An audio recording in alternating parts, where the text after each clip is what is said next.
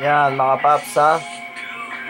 Ah, bago kayo pumunta ng LTO, kung kayo ay magpapatransfer ng ownership ng inyong mga second hand na nabiling motor,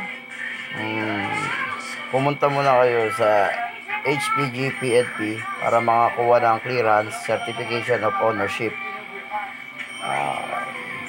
Magdala po kayo ng dalawang valid ID,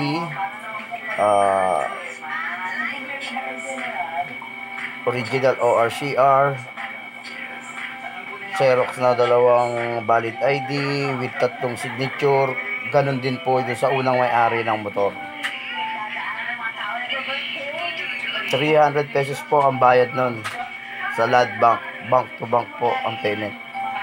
Nag-e-expired po yun, 7 days lang po yun, or 2 weeks, 14 days yata, mga ganon. Basta nag-e-expired po yan.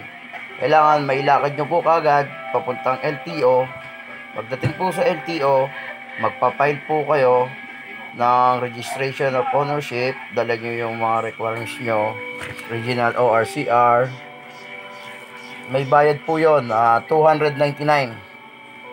Tapos kukuha kayo ng panibagong insurance, 726. Magkakaroon po kayo ng total na 300, 76, so 1 plus something.